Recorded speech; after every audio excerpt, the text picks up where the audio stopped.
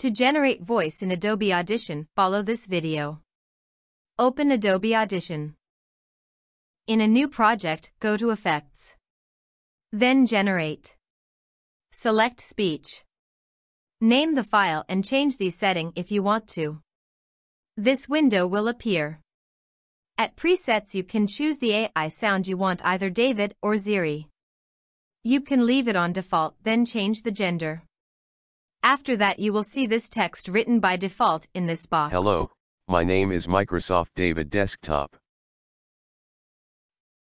If I click on play it will say the written text. Hello, my name is Microsoft David Desktop. And on the right side you can change the speed of the voice. And you can also change the volume level. This is a voice generator in Adobe Audition. This is a voice If you want in other languages, you will have to add them in Windows speech in settings. Adobe Audition. After you put your text and preview it, click on OK. Then you will see that your text is generated to audio and it has been added to the timeline. You can add your effects and change on the audio as you like.